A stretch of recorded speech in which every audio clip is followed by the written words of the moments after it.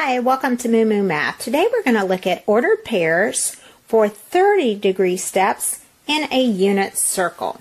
So let's start off with our unit circle, and if you remember, the radius is 1. And when I draw in my 30-degree angle, I'm actually going to extend that side down and create a 30, 60, 90 triangle. So I have pulled that out here. So if our radius is 1, we know that this height must be the short leg, which is half the radius, which is 1/2. And then you take the short leg times the square root of 3 to get square root of 3 over 2. So that means this ordered pair up here would be the distance x, which is the longer distance, the long leg, and the distance up is your y, or a half. So this ordered pair would be the square root of 3 over 2, comma 1/2. Okay, what about the 60-degree angle? Okay, so I've drawn in the 60-degree angle. I'm going to bring down and make a right triangle right here. And now see how I've pulled that out over here. This radius is 1. And the short leg this time is down here.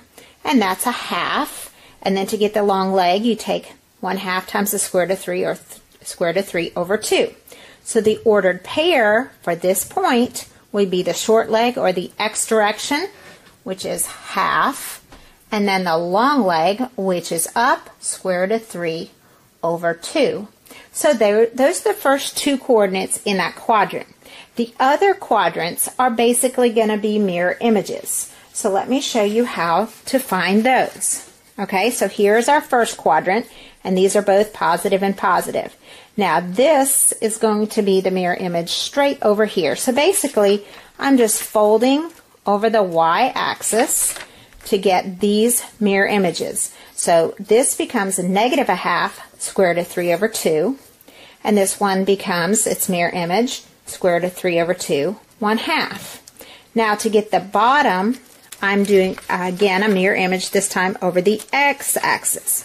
So this point here is a mirror image. The only difference is both coordinates are negative because I'm in quadrant 3. So it's negative square root of 3 over 2, negative 1/2. And then this would fold down to here, which is negative 1/2 square root of 3. And again, this is the mirror image, which is positive, then negative for this quadrant. Positive 1/2, negative square root of 3 over 2, and our mirror image here, which is positive square root of 3 and negative 1/2. Okay, always